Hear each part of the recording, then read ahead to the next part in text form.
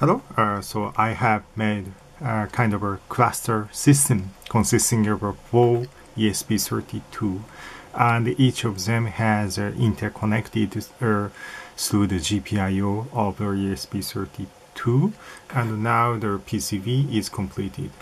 And this time I obtained a very nice 3.3 volt regulator. It's provided 2.2 amperes, enough to provide the power to the full ESP32.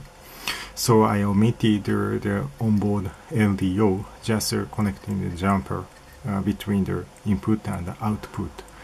And now I implement the very initial test of this clustering system, which will show you a LED linkage.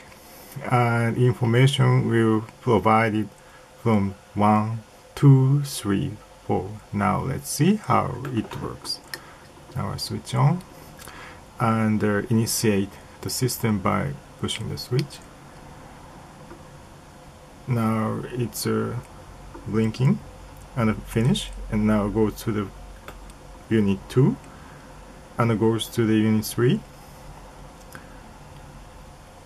and goes to the unit 4, and correctly the information is transferred from unit 1 to unit 4. It's working. Have fun.